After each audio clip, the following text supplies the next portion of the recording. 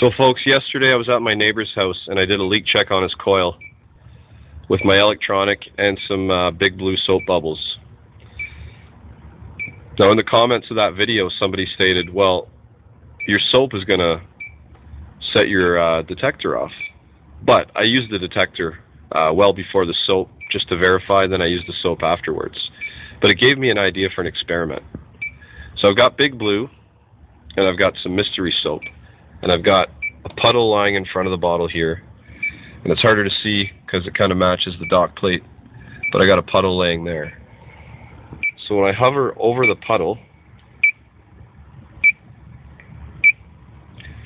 I don't pick anything up.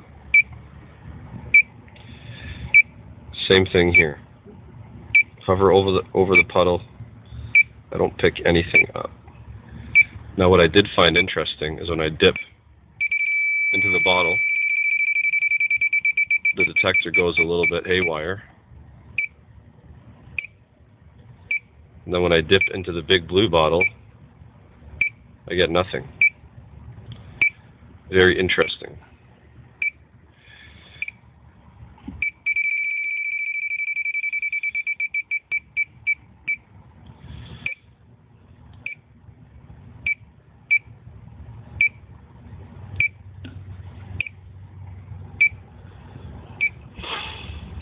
So what do you guys make of that?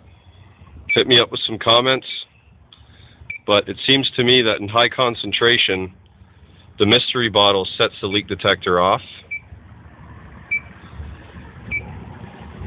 But it doesn't set it off with the Big Blue.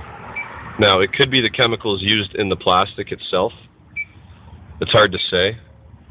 But it makes me confident in my leak check yesterday that my Big Blue soap bubbles wasn't setting off my leak detector. You guys have a great day. Happy HVACing.